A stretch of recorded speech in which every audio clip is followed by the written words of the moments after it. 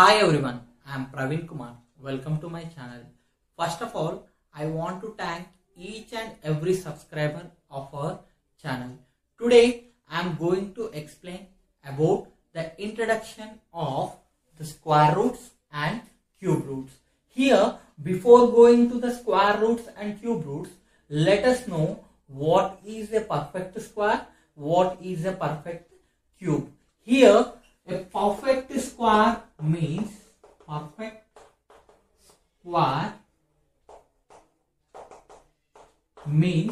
here if you are having any number is multiplied 2 times, then whatever the result we get, that we say it as perfect square. For example, if we are having a number 9, here this number multiplied 2 times, 9 into 9, here whatever the solution we get, that solution we say it as perfect square.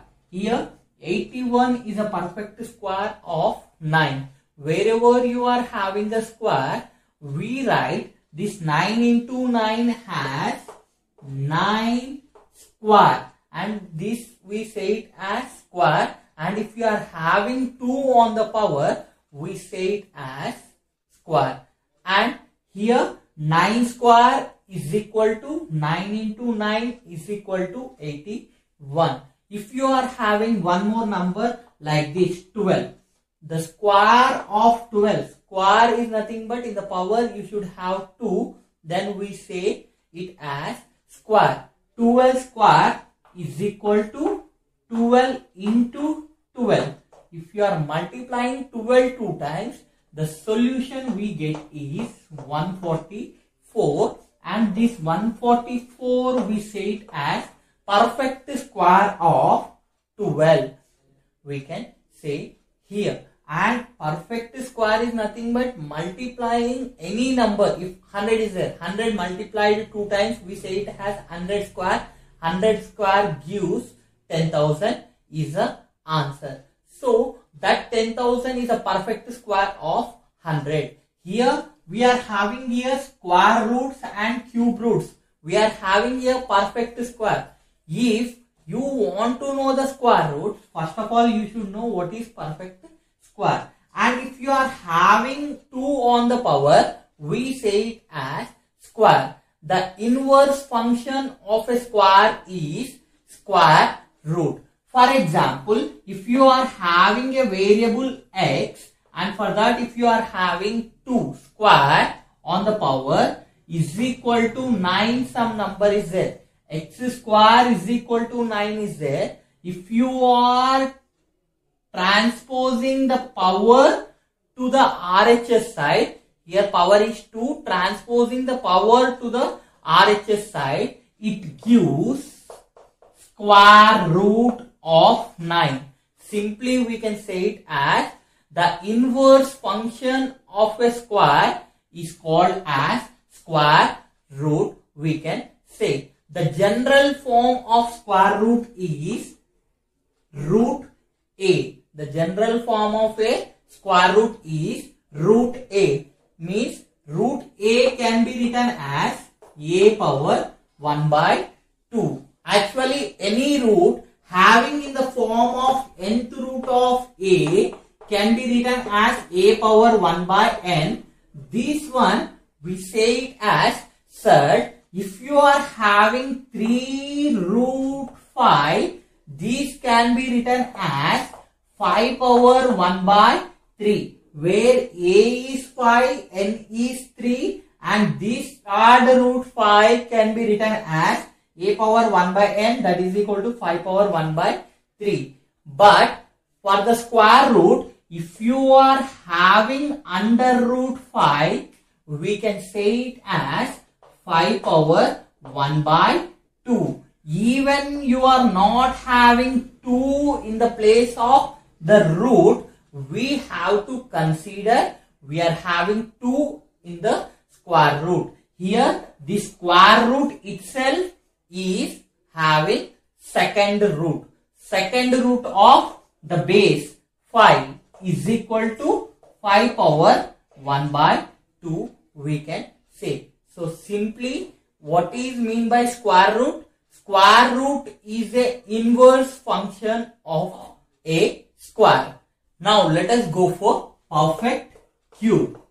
Here perfect cube is nothing but multiplying any number 3 times, we say it as perfect cube. For example, if you are having 2 multiplied 3 times gives 8. Here 2 2s are 4, 4 2s are 8.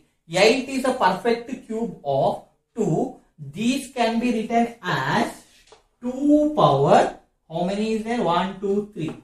2 power 3 is equal to 2 into 2 into 2 is equal to 8.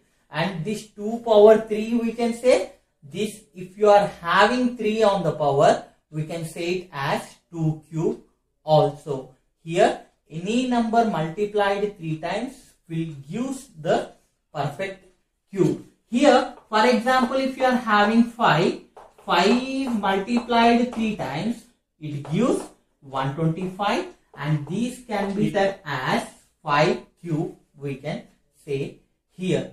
And here perfect cube is any number multiplied 3 times will give the perfect cube. And here cube root means the inverse function of a cube is called as cube root. For example, if you are having x cube is equal to 8, we can say 3 is on the power. When 3 is transposing to the right side, we can say it forms x is equal to cube root of 8, we can say. And here this is cube root of 8. If you are writing like this, this is not cube root of 8. This we say it as 3 root 8.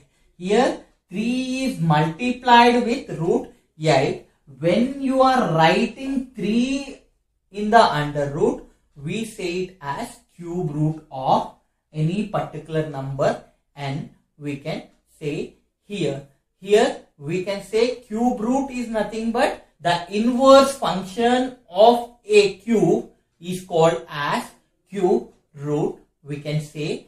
Here if you are having this one 3 root 8, we can write it as 8 power 1 by 3. X is equal to 8 power 1 by 3, we can say. As we know, 8 can be written as 2 cube. We can write 8 as 2 cube whole to the power of 1 by 3. Here this 3 get cancelled. So we are having 2 power 1. 2 power 1 is nothing but 2. So the value of x is 2. The cube root of 8 is 2, we can say here. Now let us see in how many ways we can find the square roots and cube roots here. Here we can find out the roots in 2 forms. First of all, square roots and cube roots. Here square root can be found in 3 different methods. Here first method is prime factorization method. Prime factorization method. Second method is division method.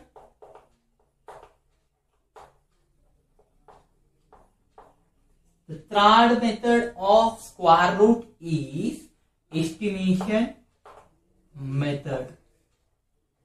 Estimation method. Here there are 3 methods to solve the square roots. Here first method is prime factorization method, second method is division method, third method is estimation method. Here estimation gives the approximate answer of the perfect square. Here in estimation you will get approximate value. In division and prime factorization methods we get exact values. Now come to the cube roots. Cube roots can be solved in two different ways, and the first one is prime factorization method. Prime factorization method. And the second one of cube root is estimation method. Estimation method. Here, estimation method and the prime factorization method will be present to find out the cube root.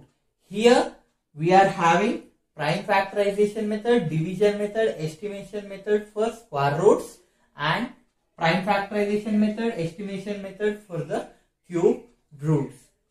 If we are having a question like this, 8. For this 8, how much we should multiply to make it as a perfect square, or for this 8, how much we should divide to make it as a perfect square? If they asked, we have to go with prime factorization method.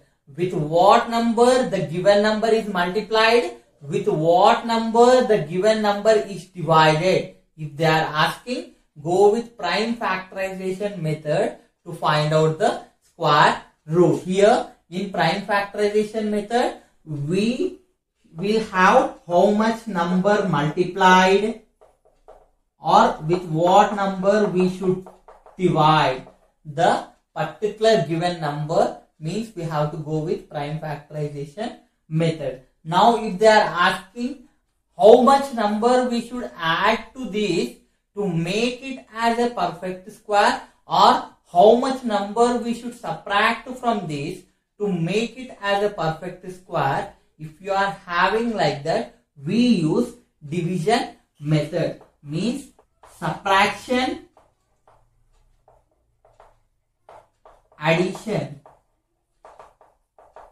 If they are asking, we use division method. How much number is subtracted from the given number, how much number is added to the given number to make it as a perfect square. If they are asking, we use division method.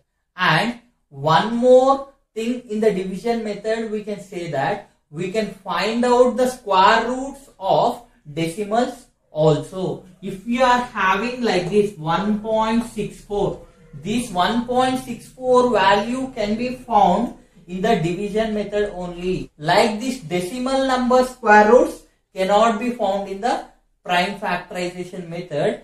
Decimal number square roots can be found in the division method. And here estimation method is the approximate method. And come to the cube root, prime factorization method is used in the cube roots also. Here in the prime factorization method, we can say how much number is multiplied to the particular number to make it as a perfect cube, or how much number we have to divide to the particular number to make it as a perfect cube. We can know by the prime factorization method in this one. So we can say here, for multiplication of the particular number or division of the particular number to make it as a perfect cube, we use prime factorization method. And estimation method is used to find out the approximate value of cube roots. In the next videos, we are going to find how to find out the prime factorization method in the square roots, division method in the square root, and estimation method in the square roots, and also prime factorization method in the cube root, estimation method in the cube roots in the next videos. If you like this video, share, like, subscribe to my channel.